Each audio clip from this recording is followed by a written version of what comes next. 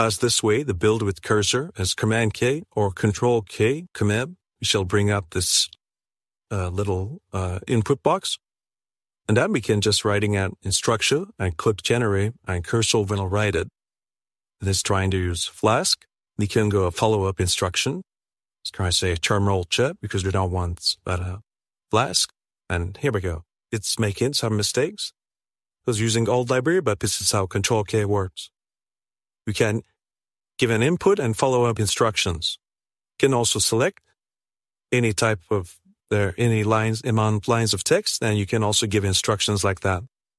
Another best way to use is cursor is Composer. We're hitting Command-Shift-I, and this will bring up your Composer info panel, and you can enter your instructions here to create a full-stack GPT-4 chat app. Hit Fast API, and this will create all the files that is necessary for this project. Then at the end, you can simply choose to accept it. You can accept it all, and you can iterate by typing additional instructions here. As you can see, our files were generated. The best way is to use the chat. We could have actually asked the same thing here. Let's ask for a terminal GPT-4 chat app. It's automatically referring to the file that is currently open on InView.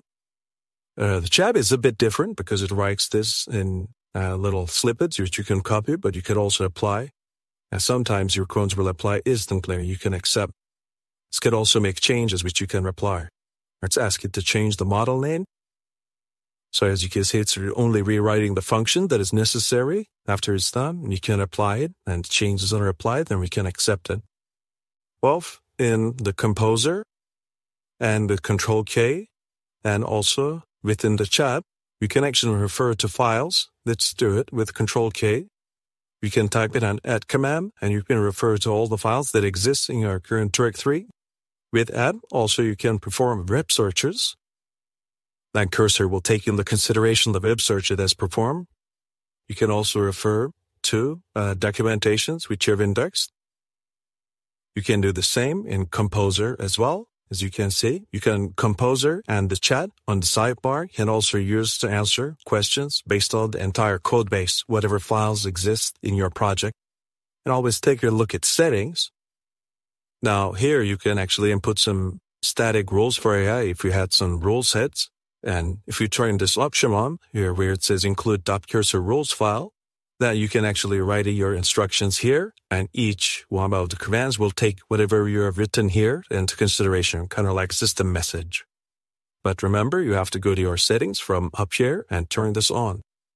And under features, you will find the docs. If you click on add new docs, then you can actually enter the entry point for documentation, and Cursor will crawl it for you and turn it into a vector database, which you can refer to when you are make a request, so you can actually get information from documentations of libraries that you are using.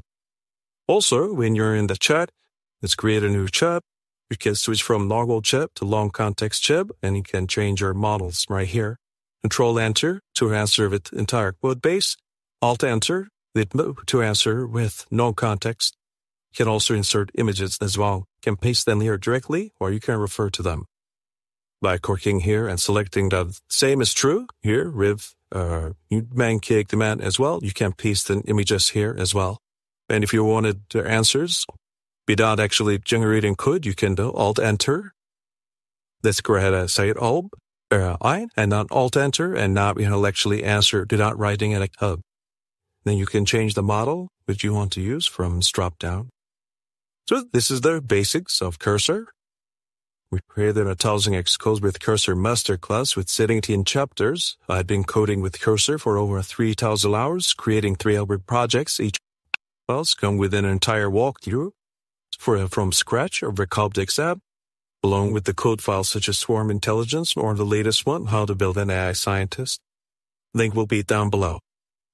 If you're interested in learning Cursor seriously, this is a no-brainer. I'm hoping you'll find it incredibly helpful.